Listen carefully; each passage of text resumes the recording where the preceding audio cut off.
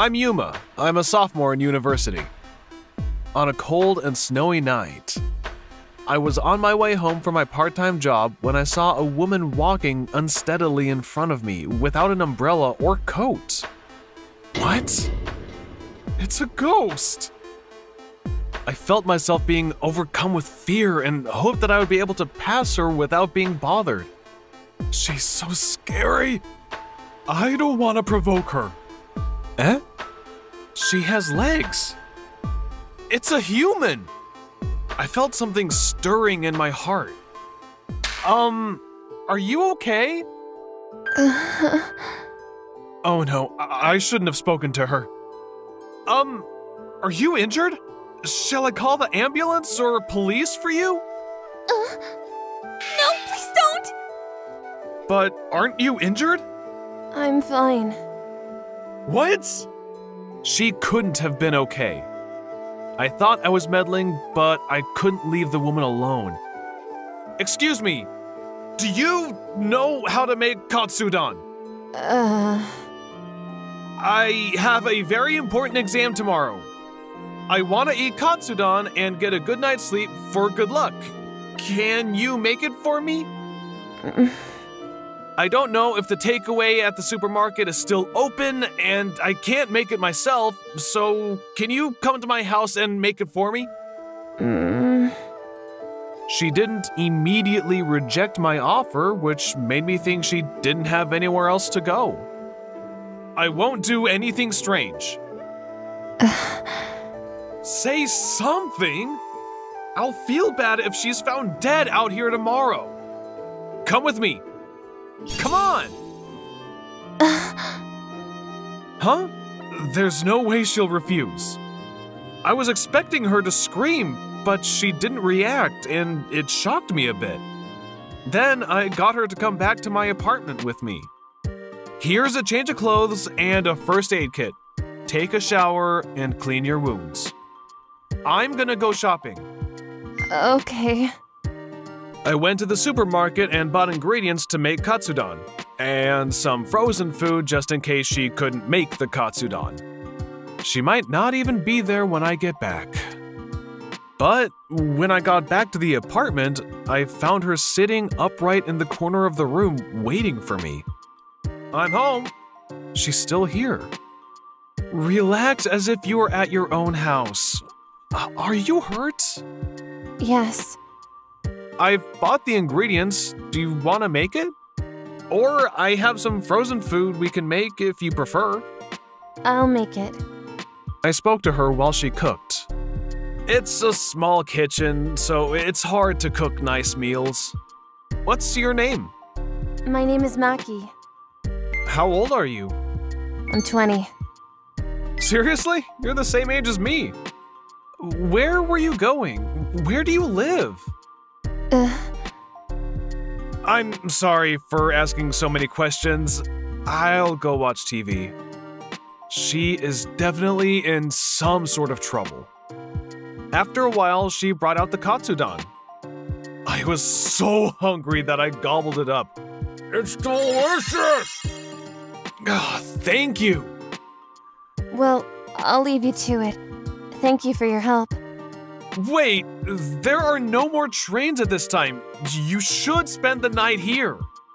It's snowing, and I can't let you go out there alone. I'll sleep at a friend's house. I won't bother you. She stubbornly refused, but I managed to convince her to sleep in my room. The next day, I had an exam in the afternoon, so I went back to my apartment around midday. Hey, did you clean my apartment? Yes. I thought it would be rude to leave without thanking you, so I waited for you to come back. Thanks for your help yesterday. About that injury. Are you a victim of domestic violence or something? Do you want me to call my friend from the football team? No, I just had an argument with my father. What? It's not normal to get bruises from a fight with your parents! I ran away from home, so I'm fine. I'll start looking for a job when the scars go away. I had a lot of my own problems to worry about. but I decided to ask her more about her current situation. Do you have any money? You weren't wearing a coat, but... I have some money. I gave my coat to a homeless man who looked very cold. What? Maki, you are too nice to people. Women can work on the street if they really want to buy a new coat. But a homeless man can't do that, right?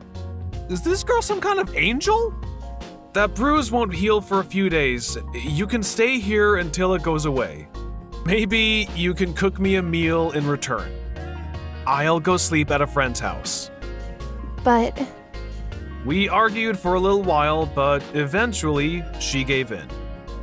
From that day on, whenever I came home from my part-time job, I ate a meal that Maki had prepared for me. I moved from one friend's house to another to sleep every night. I used to eat convenience store meals every day, so this is heaven. Good. I made you some more. I forgot how happy food can make me feel. A few weeks later, Maki, your bruise is gone. If it's okay with you, Maki, you can stay in this house forever. Does that mean we're dating? Yeah.